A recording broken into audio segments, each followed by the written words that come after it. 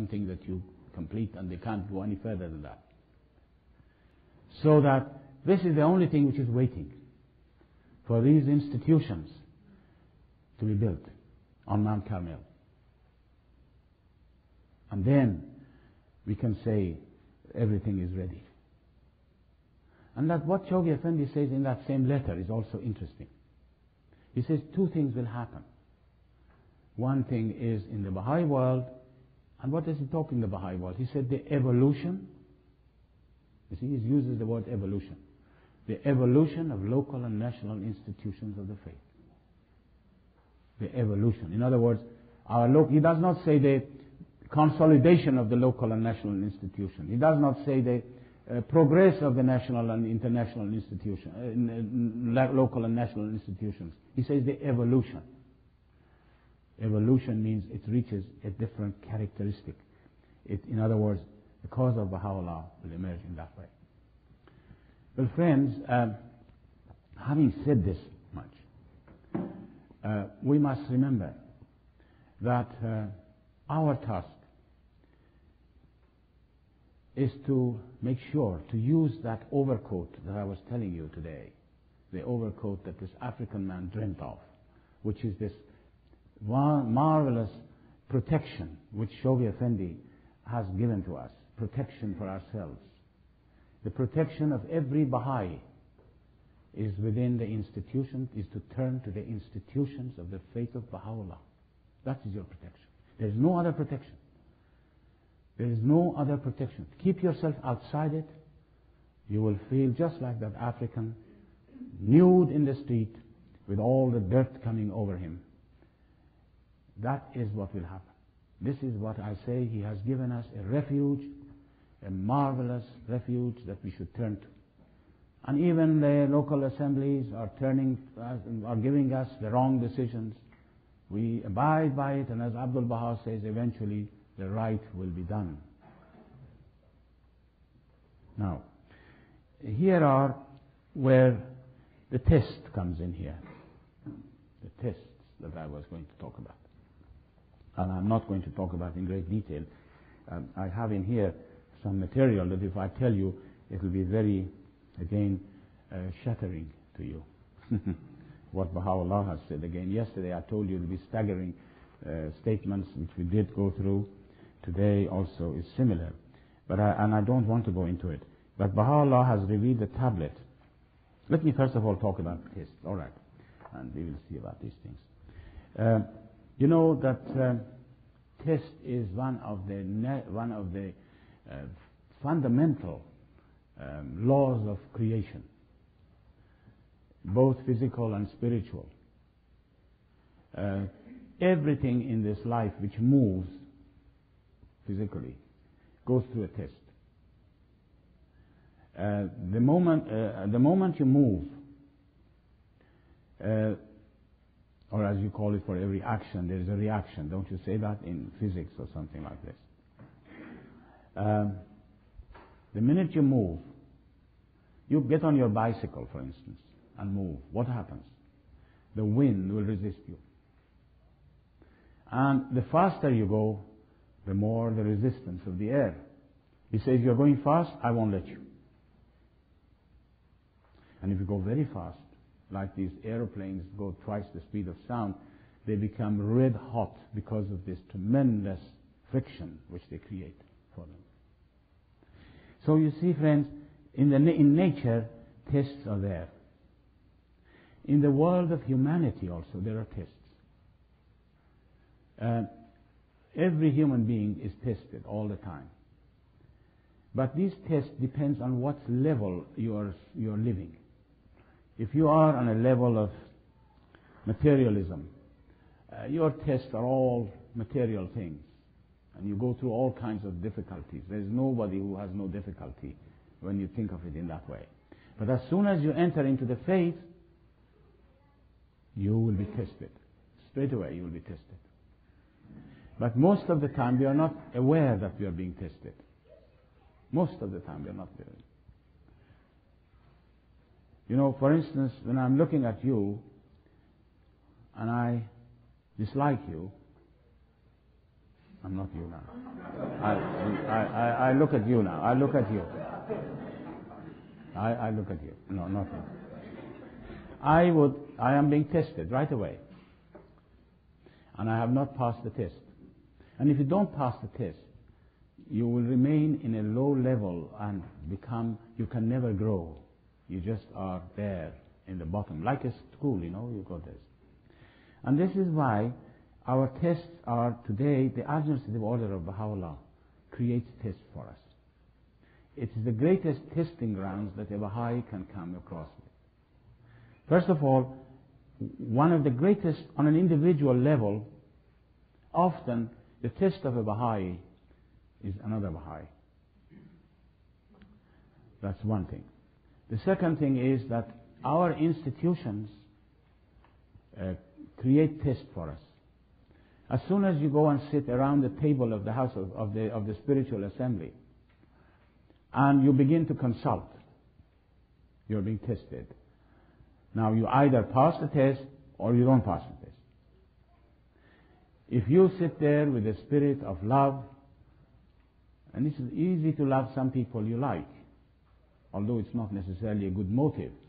You see, I may like you, okay, this time.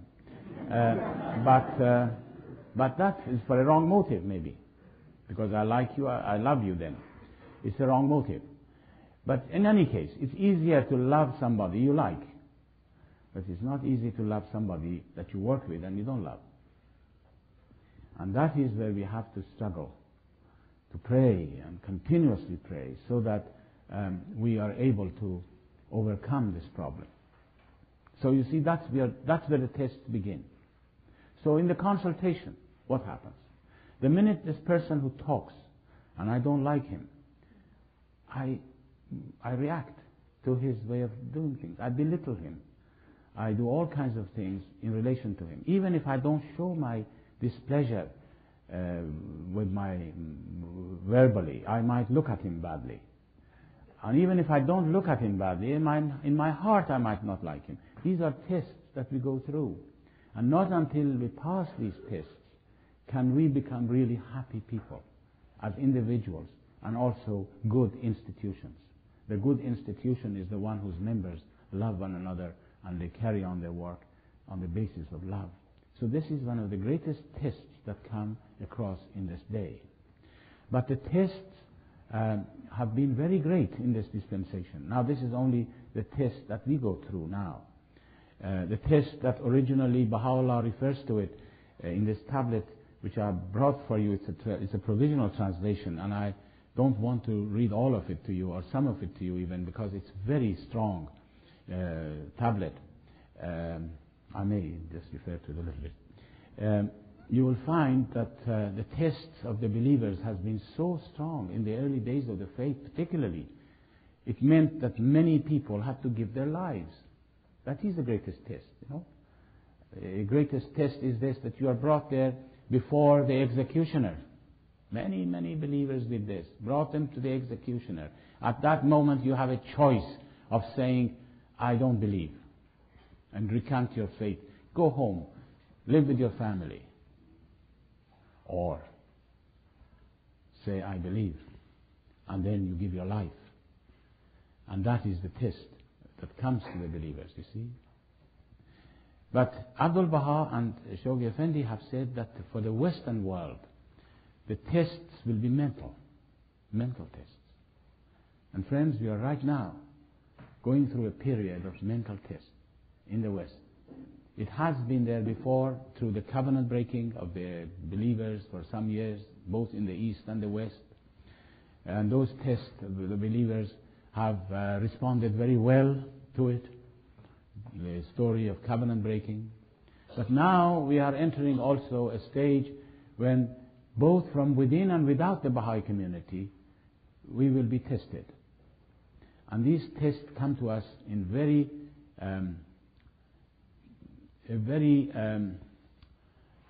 not clear ways, sometimes in hidden ways. These tests appear in our lives. And we are confronted with it. And the test is this. A basic of it, I'm telling you, the basic of it is this. Baha'u'llah has come has given us His covenant, has given us His teachings. He has told us we must recognize Him. I was saying the other day, this is the story of love. You have to recognize Him and then fall in love with Him. That is the challenge to all of us. And then He says, obey me. Obey me. Whatever I have said, you must carry it out. This is the test that some people say, I cannot obey. Certain things I like and I obey, but certain things I cannot obey. I want to break some of the laws, I do it. I do not agree with so many things that Baha'u'llah has said or Abdul Baha has said. It does not confirm with my way of thinking. These are the tests that the believers can go through. And the tests are not something that is going to endure for a long time. It is even instantaneous. The moment you think, I can't agree with this, you see, that's a test. Right away, immediately. To the extent that you are ready to accept and acknowledge that He is right. And after all, my mind is not always perfect. And submit yourself. And as I said yesterday, not until we submit ourselves. When you come across a statement that you find you cannot agree with, don't resist it. Accept it. Say, this is Baha'u'llah's words, these are Abdul Baha's words, they are from God. I accept it, although I don't understand it. But then pray about it. And then I can assure you that you will come a time that you will understand the wisdom of the thing that you are already having a problem with. And friends, this is a great test, and it's a very subtle way that comes in your ways. This is how the covenant breakers acted in the time of Abdul Baha. You know how they did it? Let me tell you how they did it. I'm not saying that this is happening right now, although it's happening probably in a different way. Today, the test that is going on, and Shoghi Effendi has said these tests are from within and without. In his letter, 4 or 5 months before he passed away, he wrote a very important letter, and he said that it is for the hands of the cause of God and the National Assemblies to get together and to protect the cause of God from the assaults which will come to it from within and from without. Now, how did they do that? Abdul Baha, in his Will and Testament, he says, don't think that anybody who is going to, I'm paraphrasing the whole idea, he says that if anybody wants to come and undermine the cause of God, undermine the covenant, he's not going suddenly straight away going and oppose it. He says he will come in subtle ways. In subtle ways he introduces himself. And he begins to sow the seeds of doubt in the hearts and minds of the believers. And if you are not steadfast, if you are not armored, you have to have an armor, and that armor is the covenant. And not until you have that armor can you really be able to reject it. A healthy body will reject all the outside germs and viruses if it is healthy. This is what we have to develop, a health for ourselves. But, you know, I just tell you, it came to my mind when I say the subtle ways. I'm not going to talk about the present day and how subtly there are people in the Baha'i community who are trying to influence people in subtle ways to create doubts in the hearts of people in a very simple and subtle ways. All right, I'm not going to talk about this now. But I'm talking about the past history.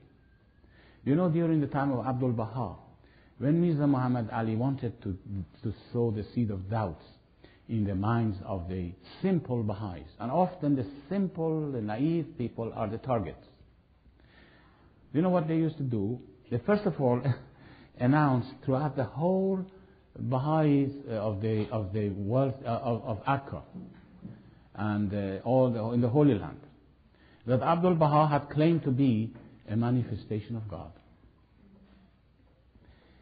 And therefore, they use this verse of the Abbas, which says, if anybody claims to be a manifestation of God, he prays that God will raise someone who will deal mercilessly with him. That's what they announced it. This became a rumor that Abdul Baha has claimed to be a manifestation of God, and he's going to destroy the cause of Baha'u'llah. Now, in order to influence the simple-minded people, what they used to do was this. They used to go to the simple-hearted, would send somebody to the simple-hearted person. And they would go and say to him, what a wonderful day it is. What a wonderful day it is. Have you seen the power, the majesty of the Master, the majesty of Abdul Baha? He is really divine in origin. His divinity is no doubt about it. His greatness is so and so. And they were going to completely draw a picture of Abdul Baha being a divine. Then this person begins to doubt. Well, how can Abdul Baha say such a thing? After all, he cannot be a divine person and become a manifestation of God. Doubts enter into his mind. Another person goes and supports that again. More and more and more. Then when they see that this person's doubt has entered into it, they send somebody else to him. And then they say, look here, this is not right. You know, we must do something about it. We must stop this. We cannot let Abdul Baha do this. We must stop this. And so we will help you. Let us get together. And you can see how, in this way, they have been sowing the seed. This is one of the ways of sowing the seed of doubt in the hearts of people. And sometimes they would come across, for instance, and would say that they would begin to praise Mirza Abul Faz, the great Baha'i scholar.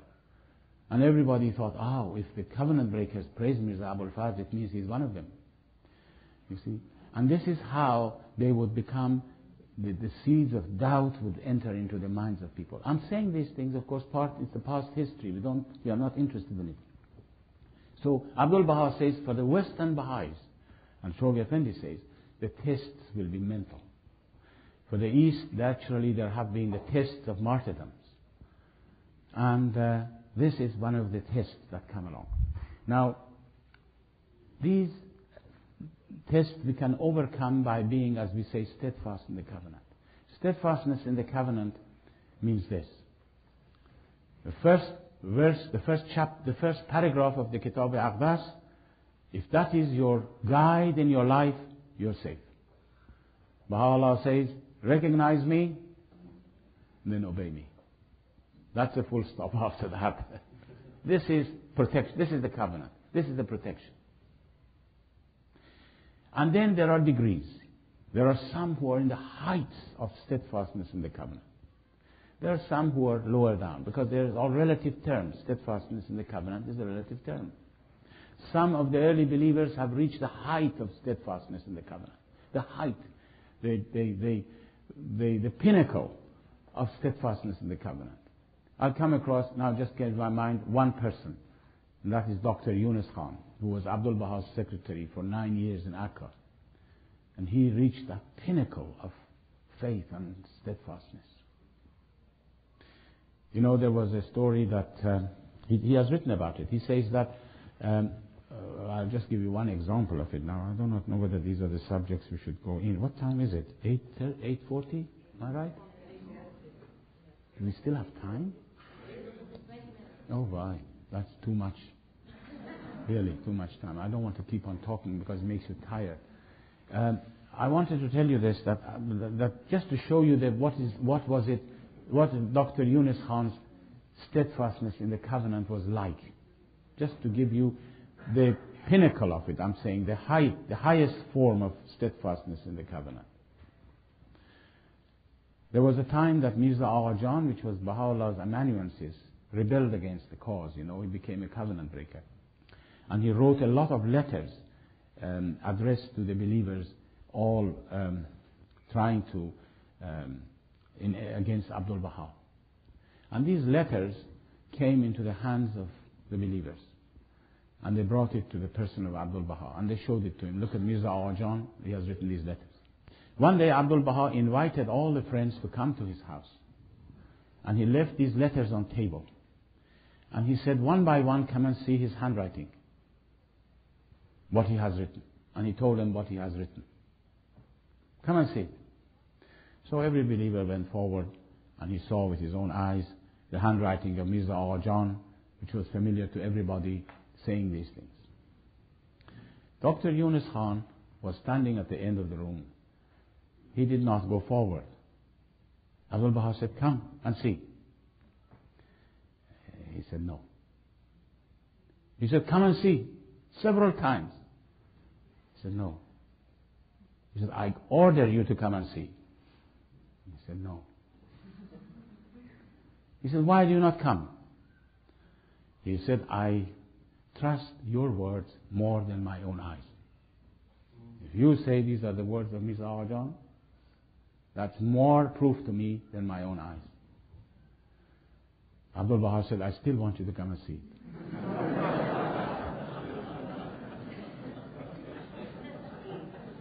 So he went forward and he showed him the letter.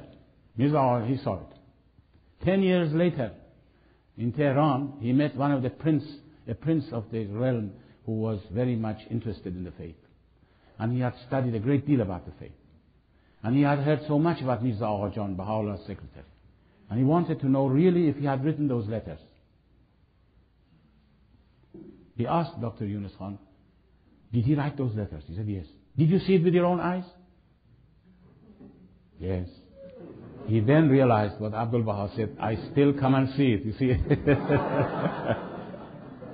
He said, if I had said no, that wouldn't be right for him. So friends, this is what, I showed you the pinnacle of steadfastness in the Covenant. When he says so, I accept it. I don't understand it, okay, you have time to understand it. Read more writings, ask questions, you will understand it eventually. But don't rebel against it. This is really the greatest protection that we have, is to turn to the center of the cause, to try and obey the teachings and writings, and also remember that raincoat, the administrative order of Baha'u'llah, which we should carry it always with us. And don't put it on your arms, carrying it, but put it on. It's a marvelous dream that this man had, and it was so beautiful, expressing exactly what the attitude should be. Now about tests again, as I said, I wanted and I hesitated to read this tablet for you. Some of it I'll read it. But because this age is because it's a very great revelation, Baha'u'llah says that because of the greatness of this revelation, the tests are also very great. The tests are also very great. He wrote a tablet when he was in Baghdad to a princess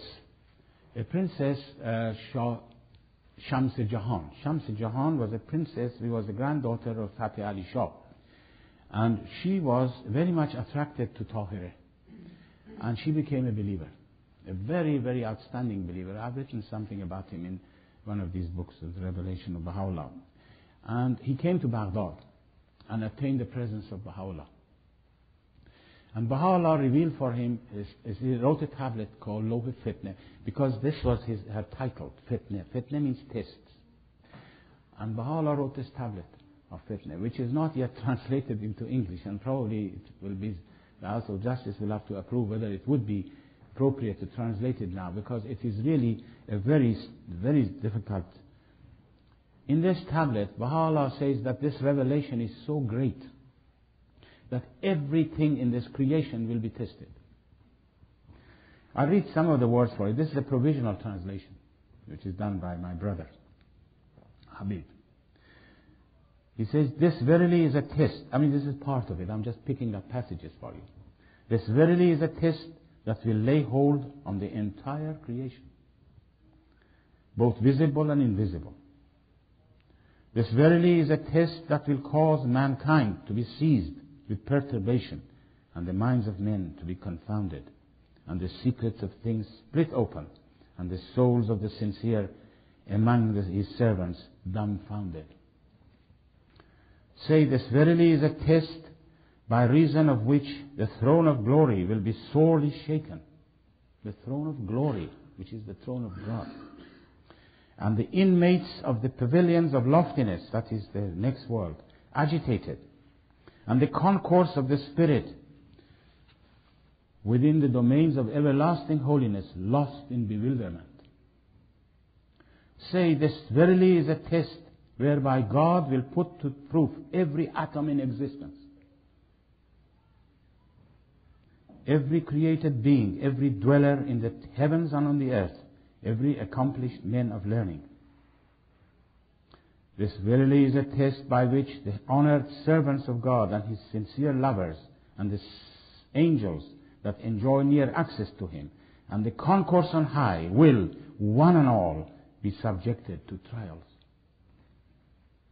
And he goes on to say so many things, page after page. Say this verily is a test whereby all those who profess belief in and love for God, the help in peril, the exalted, will be proved through the appearance of this transcendent, this glorious and well-pleasing beauty. They'll be tested. And he goes on to say that he will split a hair into 1,000 pieces. These are his own words. Every hair will be split into 1,000 splits, each of which will be subjected to trial. Now, I always wondered, what does this mean? I mean, after all, it's too much to think about it. As I said, this is a very strong tablet of Baha'u'llah, about 10 pages, full of these similar statements, saying that everything in this world will be tested. And I often wondered what it means that every atom will be,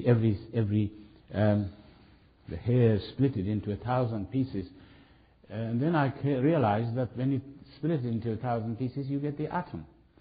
And the atom is already under test, if you look at it. If you look at the way that the atom works, the tremendous force which exists there, you see, and then the reaction. There is always being tested, all the time. In fact, as he says, every atom will be tested in this age. So that the tests are with us. Everything we do, whatever we do, it's a test for us. And I feel that it's very important that we should become armored with the covenant. That's the part which we are interested in, really, to arm ourselves with this armor of the covenant of Baha'u'llah.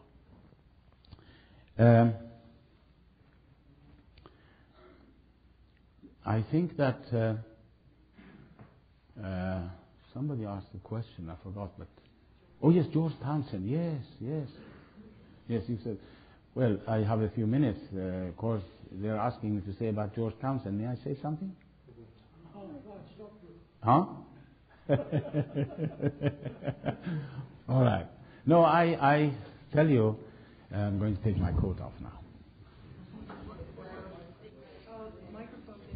Oh, I'll take it off. Don't worry. Come on, my list.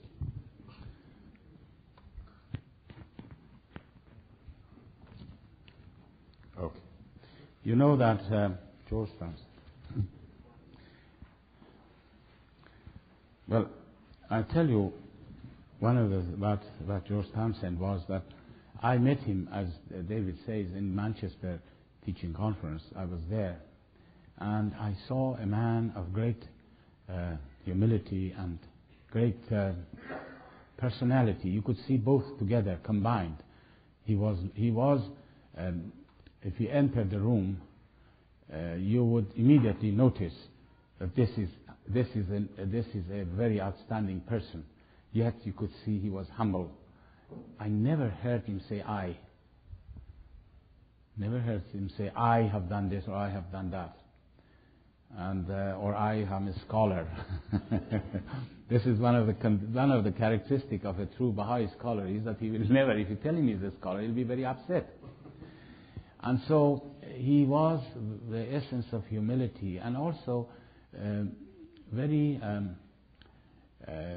he used to write to me then after that. We used to correspond when we were in Scotland, because I was in Scotland for about 6 months. And during those 6 months, he used to write. I have got his letters, quite a lot of letters he wrote to me. And he was asking, from me, was asking so many questions. And I thought, gosh, he should know these things himself. Why does he ask me these things? But anyhow, we used to correspond quite a lot in that way. And when the first day that arrived in the North Wall, the ship arrived from Glasgow in Dublin. He was there to take us to a guest house. No, not in Dunleary. We came through the city. Huh? North Wall, yeah. And then we came to the O'Connell Bridge. And there we had to stop because this was a period of unemployment, great unemployment in the country.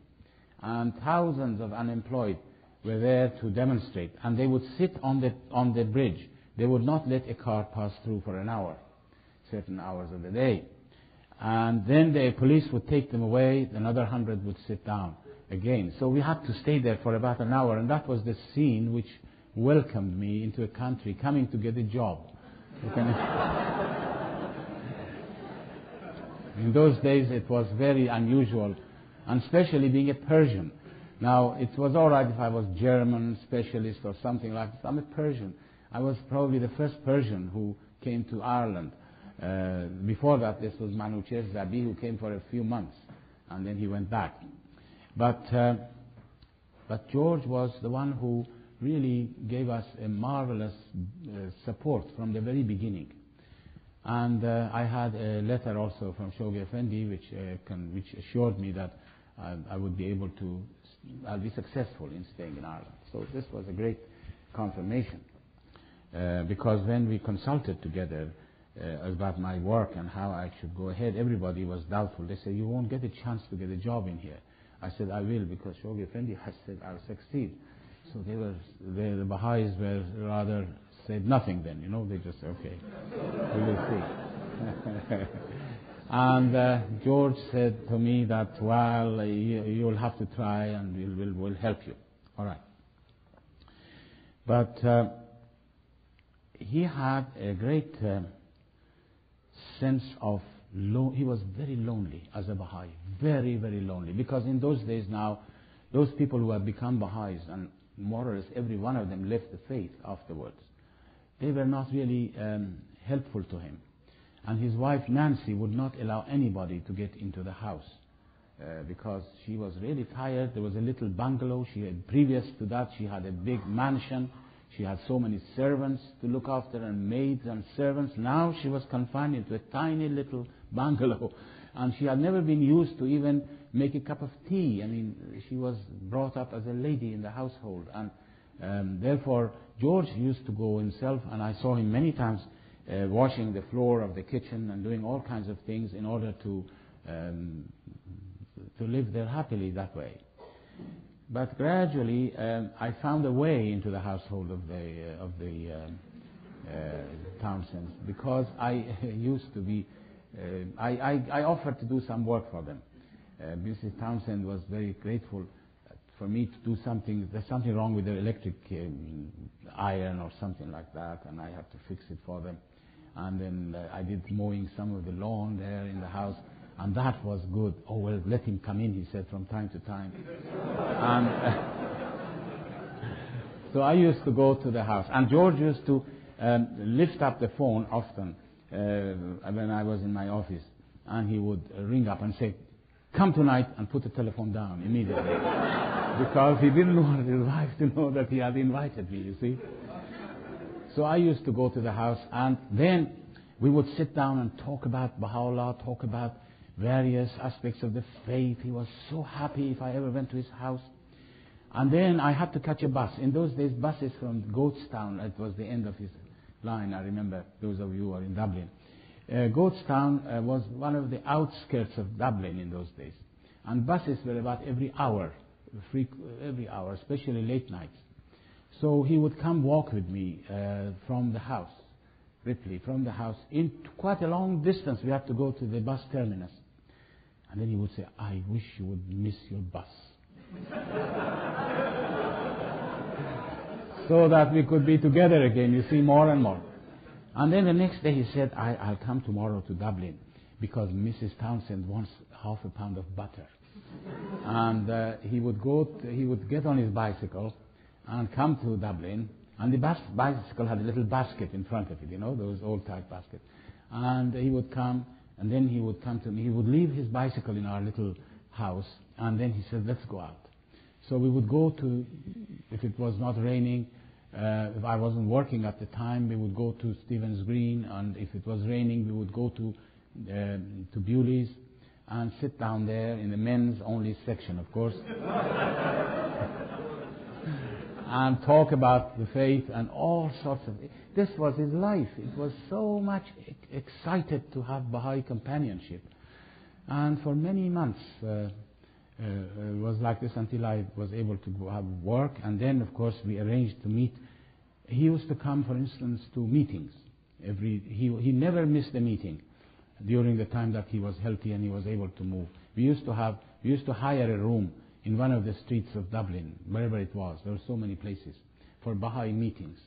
And he would come always there, whether it was cold or hot, whatever it was, he would come there. And when he came, there was practically 2 or 3 of us. The community was not very active in those days. And so we would then again go back at the end of the night. Well, there are so many. For 7 years, I used to associate with him, really. And this was a marvelous period for me, really, to be able to be a part of this particular family. I can tell you, of course, a funnier part, but I don't want to make it very funny for you. I think I've told you last year. I don't want to repeat it again. What was happening in those days in the Baha'i community in Dublin. Because, all right, I'll tell you the first part, because if... Huh? Yeah. Well, we used to have... when I first arrived, he said, 2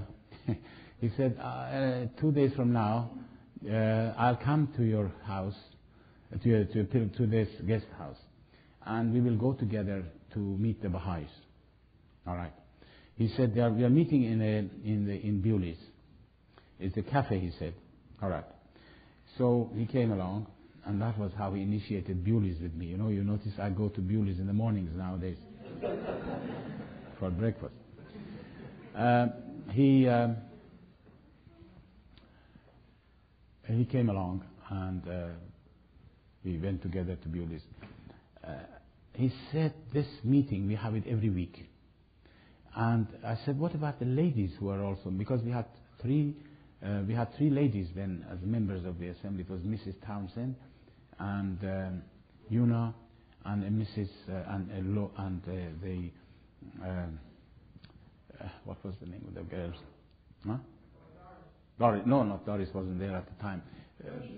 No. Well, Leslie, what was the name of the woman who took the money? Dora Coleman. Dora Coleman. Dora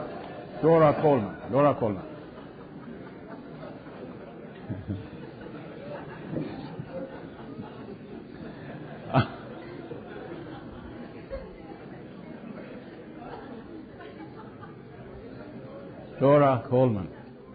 Yeah. I said, what about these ladies? Oh, no, George said, this is only for men. Meetings for men only. We have it once a week. Oh. So all the Baha'i men would come every week. We would go into this place. And the first day that I went there was a Mr. Walsh there and a Mr. Price. Mr. Price was a Welshman. Mr. Walsh was an elderly man who was always, you could see that he has been drinking, constantly. He would drink alcohol and going to the pub.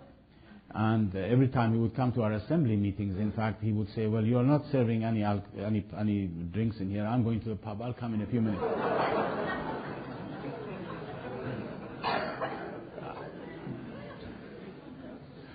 And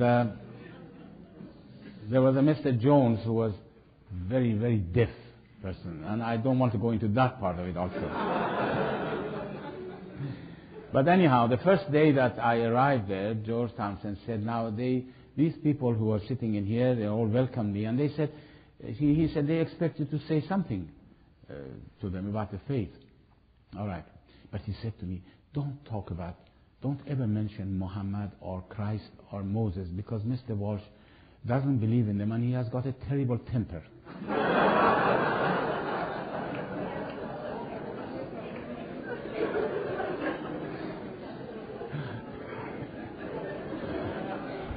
Yeah.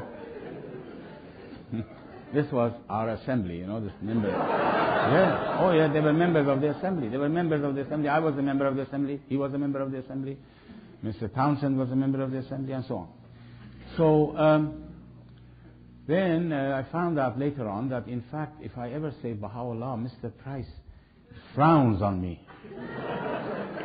He says, he came along to me and he said, don't you talk so much about Baha'u'llah because you create personalities.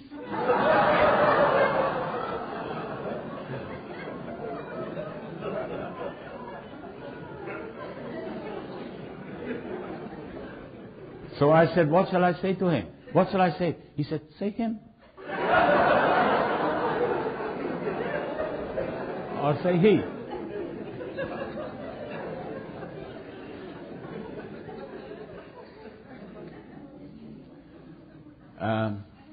One day I was in here when there was one of the well-known covenant breakers, a Persian covenant breaker, a person who became a Shoghi Effendi, announced him as a covenant breaker, and who changed his name. And he took the name of Perdue, Joseph Perdue. That's the father of this counselor now you've got him. He was a covenant breaker. He was very much, Shoghi Effendi had expelled him from the faith. And he was a charlatan, as you call him in French. You know what it means? He was really on this. And so he had come to Europe, hiding his identity. And Shoghi Effendi had sent a telegram to say that he's a covenant breaker. He came to Dublin. He had come to Dublin and he looked in the telephone directory for Mr. Townsend. So he'd ring him up and he says, I am a Baha'i and I'd like to meet with you. So George, of course, invites him to go to the Bewleys. And he rang me up and he said, look, there is a Persian gentleman has come here and I want to see him. Now I knew this Perdue because when he was steadfast in the faith, he was older than me, but he was one of the prominent Baha'is of the time. I'd seen him many times in Iran. So anyhow, he said, this person has come. So I went in. I was a little bit late. I saw George sitting. I suddenly saw this Joseph Perdue sitting in here. So I went out and I got a waiter to a little note to George Townsend. Gave it to the waiter to give it to him. And I said, this man is a covenant breaker. This is Joseph Perdue. The Shoghi Effendi has sent a telegram about.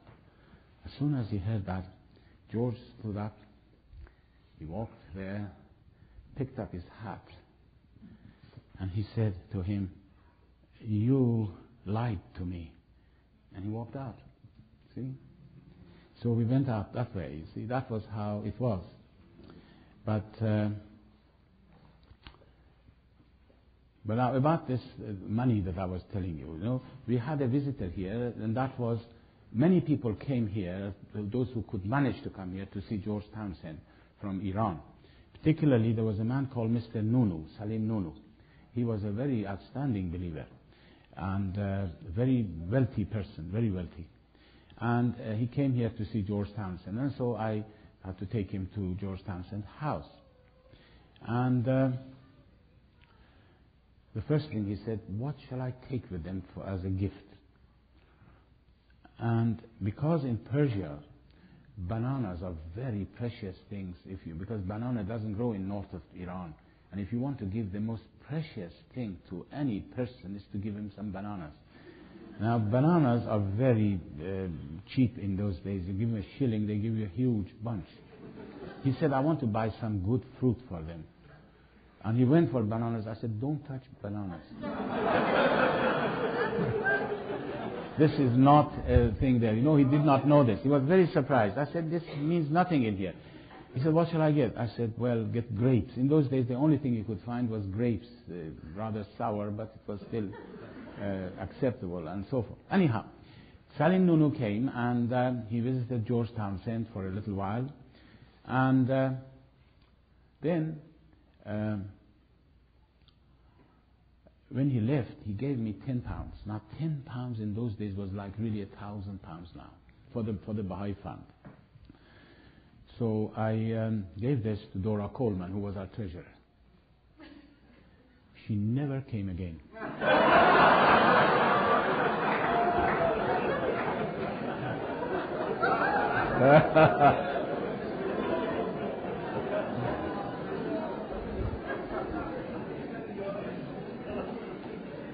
We lost him entirely. We lost him. But I saw her several times, even a few years ago. I mean, she was a very eloquent person, very knowledgeable person. He was he was at an MA in one of these big universities in English language, and she was very articulate, beautiful speaker. You have no idea. She was Jewish background, and she was a very great person. And she took the money and she disappeared. But we saw her again, and we never said anything to her. You know, this was how it was. There are so many things I can't think of now. All kinds of things happened every day with George Townsend and myself. He used to be so close. Pardon? Oh, yes. George took me. Yes, George, the first thing he did, he said, I want you to see St. Patrick's Cathedral, where I have been talking about Baha'u'llah. So I went there and I saw a very gloomy type of an atmosphere inside, dark. I said, look, George, I don't like it.